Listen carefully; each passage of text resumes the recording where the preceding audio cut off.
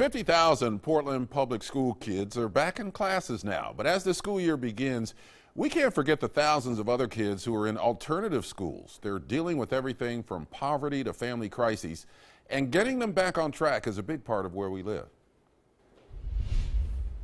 Before school started in East Multnomah County, unfortunately, there's a lot of low-income housing and folks that are struggling with jobs. Students and staff from POIC Rosemary Anderson High School gave away 2,500 backpacks and school supplies.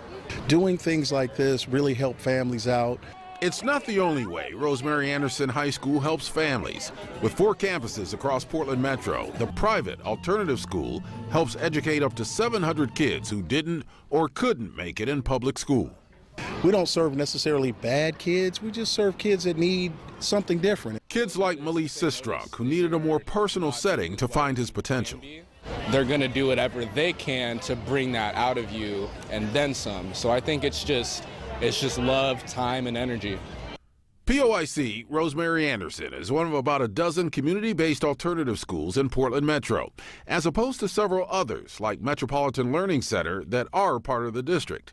While the graduation rate at Portland Public Schools is about 75%, it's 85% at Rosemary Anderson. But McFerrin told me it's not comparing apples to apples because his students do take longer to get to the finish line. They start further behind, and many have serious life issues to deal with, which the school helps them with. Without that love, care, and energy, I wasn't able to learn. So for students who fall through the cracks in public school, the alternatives can be their safety net. Now, Portland Public Schools tells me there are nearly 3,000 students in their district-wide alternative schools, and that does not count the thousands of other kids in private alternative schools like Rosemary Anderson, which does have a contract with the district. And in just doing the research for this story, we found that there are thousands of kids who are not going the traditional route, the public school route. I think it's really becoming common, but I mean, whatever gets them to the finish line, you know. And I mean, it is staggering the amount of kids that don't graduate from schools in Portland in general. So. Yeah, the Portland Public School graduation rate, as we said, was you know, about 75%, which is a big improvement over where they have been in the past. So, you know, 1 out of 4 kids has to seek another option. Well, that kid you interviewed seems like he's doing pretty well. Yeah.